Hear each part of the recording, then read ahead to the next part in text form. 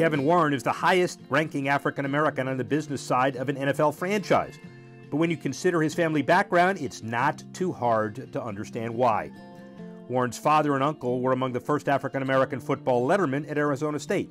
They were regularly told by opposing teams to stay home on road trips because of rampant racism in the South. His father later became the first black president of a bowl game and a vice mayor in Phoenix. His mother, Margaret, was a sharecropper when she was just a teen and eventually earned a Ph.D. His brother Morrison was one of the first black scholarship athletes at Stanford. The Warrens, as a family, not only fought institutional racism for decades, but dedicated themselves to achieving positions thought unattainable at that point in time for African Americans. Kevin Warren is considered one of the top executives in the league and played a central role in building the stadium that hosted Super Bowl 52 in the Twin Cities. Let's talk about philanthropy. It's part of what this show is all about and part of what you excel on. First of all, your family has a history in football, but also your family's had a history of overcoming and thriving. Your mom a sharecropper, your dad and grandpa were involved in football, but talk a little bit about that. Yeah, I mean, my parents, I think because we didn't grow up with much, my parents were both educators and pushed us hard from an education standpoint. We didn't have a lot of financial resources.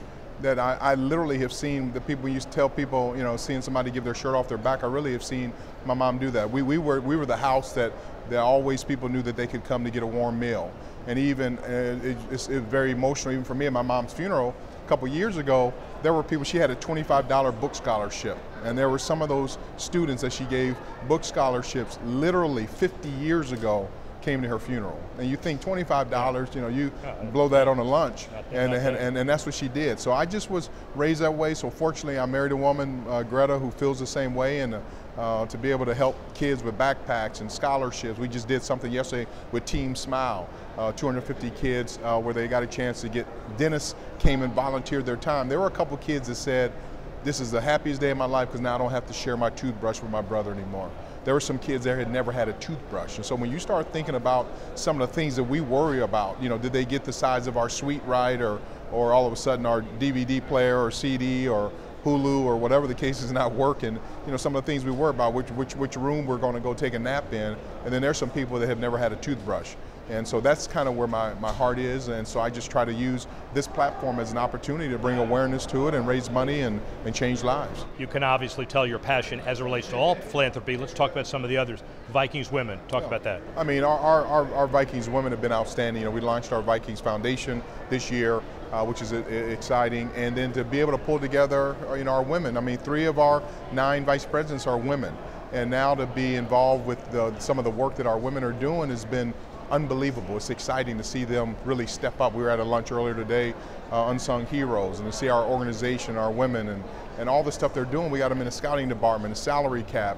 Our general counsel is a woman. Our VP of finance is a woman. I mean, our VP of special projects at the stadium. I mean, we have them in key positions. So it's just been a blessing to be able to see them and empower them. And I'm looking forward to the day that we have a woman head coach in the league and woman GM, and again, I work for the only woman owner in the history of the NFL, Georgia Frontier, general partner. So it's been a blessing to be around strong, powerful women.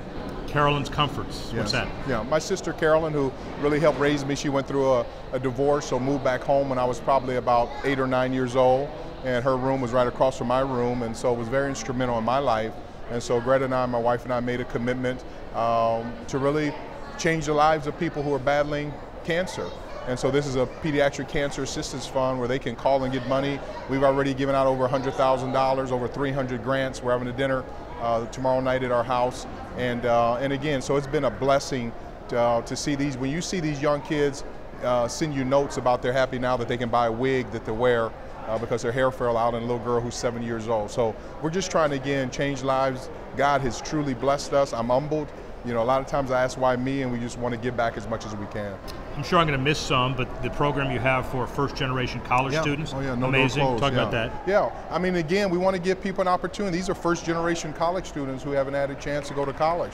And so they get a 4-year, $5,000 a year scholarship, so $20,000 scholarship that they get for the college of their choice, just to give them a chance. Because these are people that are trying to to better themselves. And so we got our first group started this year, so every year we have 4 now, we'll go to 8, 12, 16, and we'll have 16 people in college at one time. So it's been a blessing. They're doing well in school, they're doing good grades. Some of them are at bigger schools, some of them are at junior colleges, but the fact of the matter is they're in school and not on the streets.